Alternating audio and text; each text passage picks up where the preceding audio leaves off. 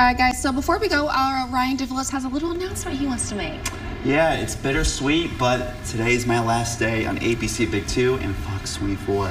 Oh, man. Gonna miss you all, and thanks for tuning in. Thanks for inviting me to your homes from a certain point of view, of course, and I just have had a great time the past 3 years. Learned so much.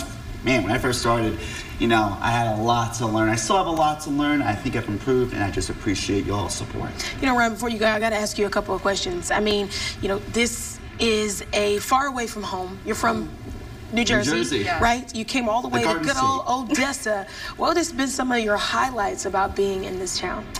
The severe weather, and lo and behold, we had severe weather yesterday. When I first came in, I got a flat tire because of a hailstorm. Wow. And then I drove from New Jersey to West Texas 3 years ago.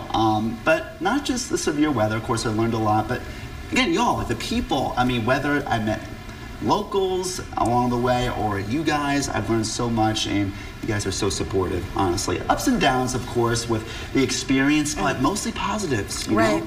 I think I can speak for everyone in the Basin, us at the desk, when I say that you have done a phenomenal, superb job, not only bringing the energy for the morning show here on Good Morning Basin, but also keeping our viewers updated and in the know about what exactly is going on. So, you want to tell us where you're going before you go? Yeah, tell the people. So I'm going to be going to Albuquerque.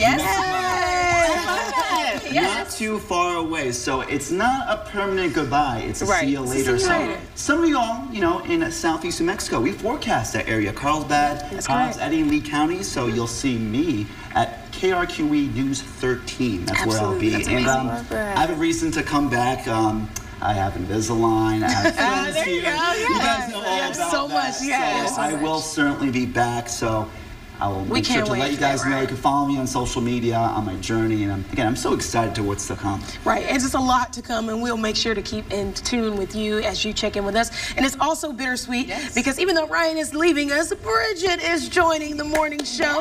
We all know our very own Bridget Sarpong. She was just busting some moves a couple minutes ago. Right? And always keeps us informed on lifestyle. Bridget, are you excited to join? I am, yes. You know, Ryan is passing the baton over to me, and you know, I'm gonna keep that, you know, track relay going over here, Ryan. I got you. I'm excited to join these girls, so it's gonna be great.